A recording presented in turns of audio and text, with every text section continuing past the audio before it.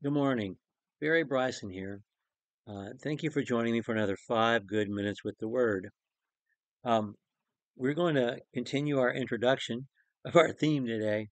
Take one more session to talk about the Psalms before we really get into the text of Psalm 1 as a key to understanding Hebrew poetry. What I haven't talked about before are the the musical terms and also the superscriptions in the Psalms.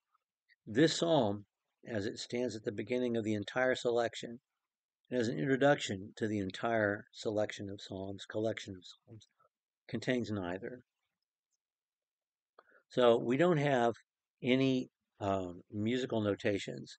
The three that you'll read most frequently are Salah, which is about the music itself, it seems, or Maskil or Miktam, which are found in the superscription and describe a kind of music. We don't know what Salah means. It could mean repeat. It could mean pause. It could mean crescendo. It could mean trill. It could mean anything. But it is a musical notation that finds itself in the text of many of the Psalms, and we don't know what it means. But it serves us as a reminder that these are the words of songs. That this is about music. This is about emotional expression and an emotional offering to God, an emptying of our hearts to God, and in so doing, praising God as God. And we're talking about music and how important music is. And maskil and miktam are the kinds of music that are often mentioned. A maskil of David, we'll know who the author is, and we'll know what style it is.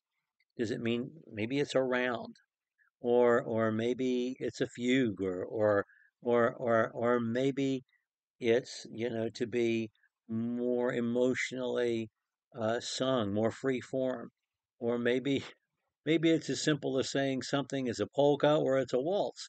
Those might be time signatures. We don't know, but again, they remind us that this is music that's supposed to be sung a certain way. And when you have the word silah in the text and then maskil or miktam in the superscription, we're reminded that the music itself is important. That the writer of the psalm wanted it sung in a certain way to express the words that he's written, that you cannot just throw any old tune to the words and have the words be as meaningful.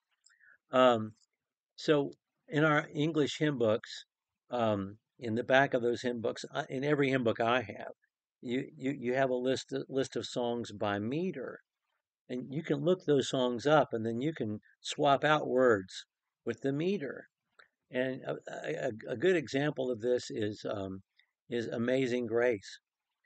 Amazing Grace, which is one of the most important of English hymns, has a common meter.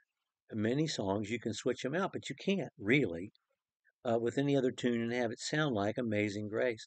In fact, you can sing Amazing Grace to the tune of the theme song from Gilligan's Island, or the old country song Ghost Riders in the Sky.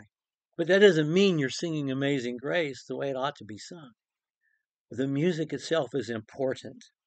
And I think Miktam and Maskil and Sila remind us that the music itself is important. And I wish I knew what this music sounded like. I don't, but I wish I did. I wish I knew what David's voice sounded like when he sang these songs, or what his lyre sounded like when he plucked it. I wish I knew what the chorus sounded like when Korah stood up to direct. Let's talk about the superscriptions for just a moment. Many of these psalms have superscriptions. The first is Psalm 3, Psalm of David when he fled from Absalom his son. That's in the Hebrew text. That's there. That's part of Scripture. That's in the Hebrew text. And we should treat it as inspired as we do the rest of the text. And so for many of these songs, they give us historical background. They'll tell us the author, and there are a variety of authors. The sons of Korah are one that we see. Asaph wrote the second most songs of any of the songs in here. Asaph's songs sound like Asaph. You can read them and know it's a song of Asaph. You know, he writes songs, wisdom psalms, which ask the question, why? Why, why, why are good people suffering when bad people are prospering, and yet ultimately songs of trust? And so when you look at these superscriptions, pay attention to them. They're not a throwaway line. They're important before you read the song at all that you read the superscriptions.